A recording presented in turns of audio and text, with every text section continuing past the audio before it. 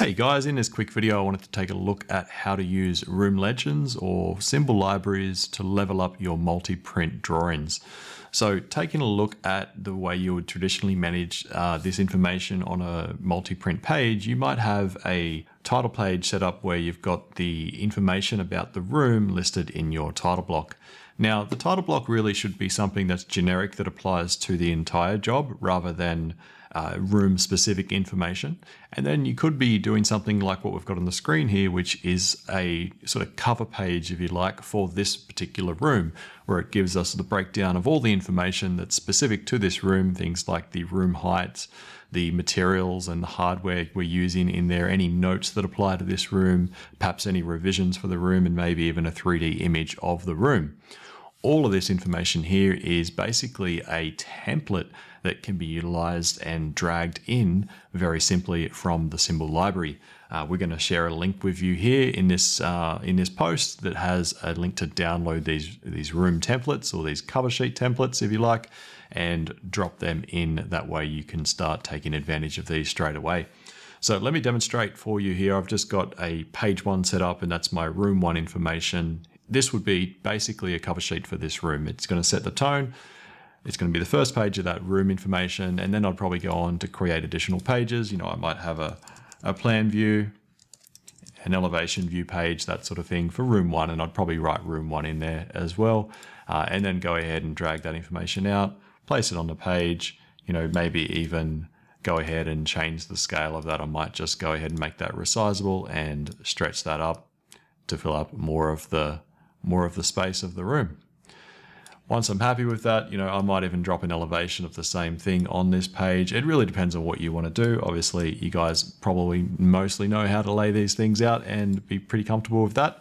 Let's say I've done my elevation page and I'm happy to move on to room number two. I'm going to add a page, and this would be my room two cover page. And then I'm going to go ahead and go to my symbol library, and in the symbol library, if you've downloaded the information we're sharing in this post, you'll then have cover sheets by room for A3 and A4, depending on the page size that you're using. So I'm going to go ahead and use the cover sheets for A3, and then you'll see in this list, might even make this a little bit bigger so you can see we've got up to 12 room cover sheets already pre-laid out and predefined for you guys. So I'm going to pick room 2, go ahead and just drag that onto the screen. Of course, I can pick that up and move that around and center it nicely on the screen. And as you can see, this information is different from the information we saw on the first page. So if I go back to the page one, we're seeing that this was white satin, it was Polytech white, Caesar stone cloudburst for the benchtop color. There was knob handles and Blumentaro drawers, room heights, that sort of thing. And if I go into the page two, you can see that the colors have changed, the handles have changed. So it's picking up the information automatically for the right room. And I think that's the key to what I'm trying to demonstrate here. You can see we've got a little generic note there just to say insert a 3D image over the top of that. So I can easily go to my live 3D views, pick up an image for room number 2, drag that out, and then just make that whatever size I'd like to then show a bit of a preview of the room on that page. And you know, that can be colored or filled or however you want that to look, but that's just the information that would come through. And then there you go. So now you've got your room 2 cover sheet ready to go. Then you would start adding your pages and then dragging out your plan views. So, you know, you might have room 2 plan view, you know, something like that. And then you'd go ahead and obviously drag out the plan view for room number 2, drop that on the screen, you know, place that where you want, and then continue your process of building out your pages. But the idea was just to show you this concept of using a cover sheet, and this is all editable. This is really just information that has been created and then saved away as a group, as a saved symbol. So you can double click into this. This is all editable. You can click in there and change the text input to whatever you'd like. You can go ahead and jump in here into the notes. We've made it nice and easy that you can just double click and start typing straight away. You can play with the colors and that to suit your sort of business style. Same with revisions, you know, type in what you want there.